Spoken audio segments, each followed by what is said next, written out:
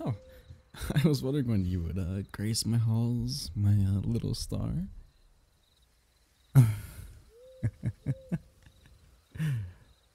um, well, perhaps someday you'll understand that my little nickname for you.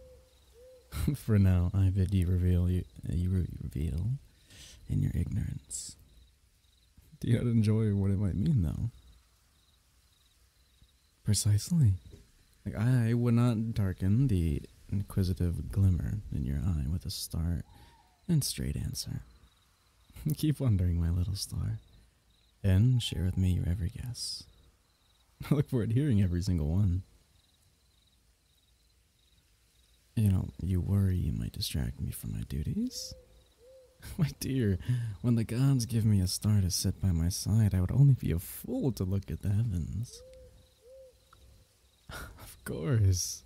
You wish to know why I've summoned you here. Indeed, there is plenty you can help me with. Why, your very existence is a blessing in itself. I'm certain her Royal Highness would be great. And would it be agreeative, of course? Nevertheless, I did not summon you here for any your surely tiresome tasks as a knight. Instead, I will ask you to assist me with my work. Here we have the tools of my trade, if you will, where you use your sword and shield, and I use these cards and relics. There are 12 cards, face down, of course. Along them you see these bottles. They each contain a divine relic. Now I ask you kindly to set and ask when to use one of these bottles. No need to dwell on it too much though. Just choose whichever you feel your heart is drawn to. Oh. You are torn. However so, my dear. I see. So your attention was first drawn by the starlight, but rather than by your choice. Instead guided you to choose another. That's hardly nonsensical at all. Oh, my little star, now tell me, please, which did it bid you to choose? Oh, intriguing. Now tell me, which of these pile of cards do you feel as you have a strong connection to? Again, like no need to dwell on the matter. Simply make your choice without fear or hesitation. That one. Aurelia, the goddess of love. Intriguing indeed. And which card do you feel though would be you would loath to select, my little star? Be not afraid. Like I understand your concerns, but alas, we must face our fears. Rest assured that I will be by your side, and I will protect you. Well, as much as a diviner can protect an armed knight. That is. Now tell me, which card has caused you such distress, my dear? I see. Shurina, the goddess of temperance. Very well. Come sit. I shall make us some tea and explain to you what you have just learned from me. Although you must forgive me for my deception. Even I admit I cannot foresee how tiresome this task could be for my little star. Like as you know, every night I prepare a report of the heavens for His Majesty. Granted, he does not always need heeded, but it's nevertheless my duty. Tonight, however, was exceptional. The stars would not yield to me. I saw nothing. Instead, they bade me to seek you out, for they would only speak to you. Now why? I can't say, but such is the truth, my little star. That the bottle of starlight excellence, guess of its contents. By the way, why it would appeal to you at first. First glance is no surprise, but it is intriguing that it would guide you. The bottle you did choose before bark belonged to Anima, the Anima tree, the sacred tree of life. that your heart would be drawn to is suggesting the matters are taking root, and the roots are strong. It's unlikely that the events of this night shall be without consequence. You fear for me that the weight of my duty. Like somebody must bear the burden, my little star. Now, as for your cards, our heavens are divided into 12 gates, each gate corresponding to its deity. Each night, one gate is illuminated, the other is enshrouded. When a gate is illuminated, it means that its deity is offering us their blessing. When it's enshrouded, it means that the deity is turned away from us for the evening. The first card, the one you felt drawn to, corresponds to the Gate of Love, the goddess Amelia. It's a fickle one, but she is true. Whatever shall unfold tonight, it will be done for love, however misguided it may be. The second card corresponds to the Gate of Temperance, enshrouded in dark. They are those whose actions will be unbridled, like unfitted beasts. Not you, though, my little star, but others. You must tread carefully, though, lest you be swept under their tempt. Enough. Okay, you have already done enough for me. I would not trouble you further with the task of understanding the gods' fickle whims. You feeling any better? I'm glad to hear, my dear. Why? Why will you not be affected by the enchanted gate? Alas, you ask me another question. Then you must know the answer already. Now,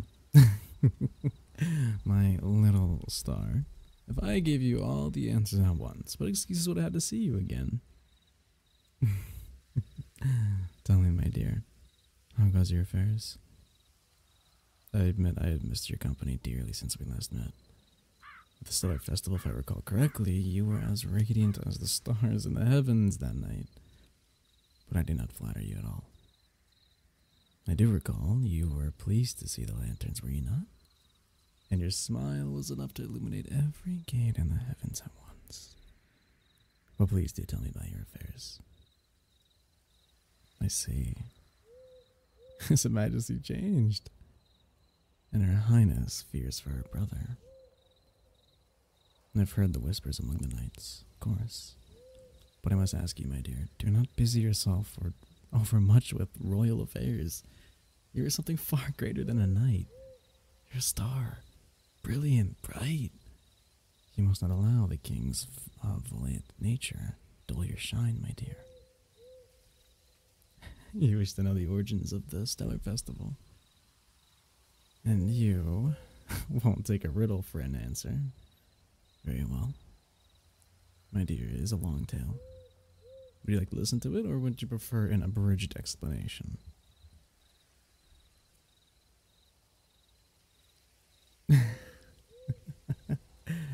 Of course, how foolish would you think that you would settle for anything less but the story in its entirety?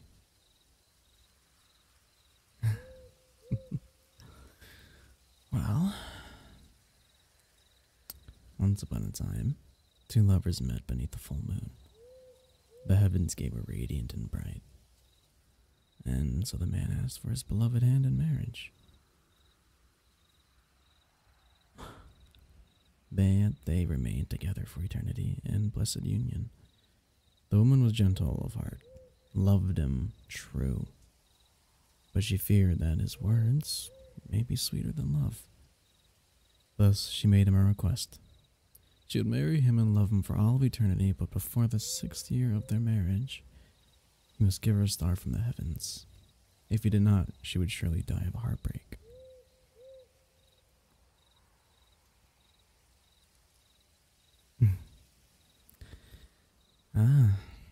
You think the lady is demanding, my dear? Perhaps, but lovers have done so much more for one another. Don't interrupt me. Please. The goddess of patience would disapprove of your interruptions, you know. The young man loved his bride dearly, and so he resolved to make her wish come true. Each night, he would stand beneath the skies and watch the stars. He would pray to the gods and send him a star from the heavens, that he may keep his word. But they paid him no heed. He attempts to climb, to fly, to snatch a star from the skies, that his love would know how much he loved her, true. But each night he would return empty-handed, to resolve to resume his search the following night. Until the 6th year came, the young man's beloved grew ill with heartbreak. So sweet had been his words, and yet their home was darker than the deepest shroud. For he had not kept his word to her, as she lay in his arms, frail and frightened. The young man wept. He asked her, how could she still doubt his love, when he had spent each and every night in pursuit of one wish? But she could no longer speak. Her body had grown weary with worry for him, and would not return home until dawn. And her heart had grown weary with hurt at his abandonment of her each evening. As her eyes fell closed, the young man cried to the heavens once more. He cursed the stars and the gates illuminated, as he cursed the gods and had kept him from lying at his beloved's side each night to watch the moon's light on her beautiful face. In that moment, the goddess of love descended from the heavens, spoke to the young man. Thy lover, she said, had never once sought the stars that decorated the skies. She had already found the stars in thine eyes, and she wished for only a child to bear the same sparkle in her eyes. In thy pursuit of a radiant flame, thou hast abandoned thy lover in anguish of solitude, warmed only by a flickering ember. The young man wept and wept. He swore he had not known that she should have said that his love had been true. But the goddess denied him his every claim, for so shallow of his love that he had failed to truly know his lover. Only when she had laid lifeless in his arms did he come to know how dearly he loved her. But the goddess of mercy is illuminated in the gate of night.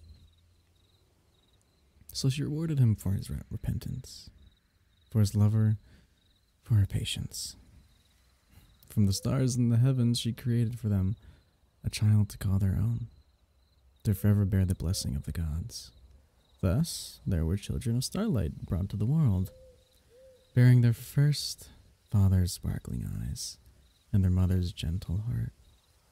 They would walk in the land of love and return to the heavens in love. Each year we celebrate that miracle at the Stellar Festival. We offer prayers to gods and pray that the children of the stars will forever walk among us. Of course, now it is considered a myth, but the choice to believe is your own, my little star. You've fallen asleep. Of course, you must be weary. Perhaps I ought to cover you. What to do, what to do. This blanket should do nicely. You are. Sleep, my little star. Swim through the sky and dance among your sisters and brethren. Seek the answers that lie in the moon's darkness, and shine your radiant light upon them, until your curiosity is sated. Sleep and all shall be well when you awaken. Until then, I will keep my vigil here by your side. Good night, my love.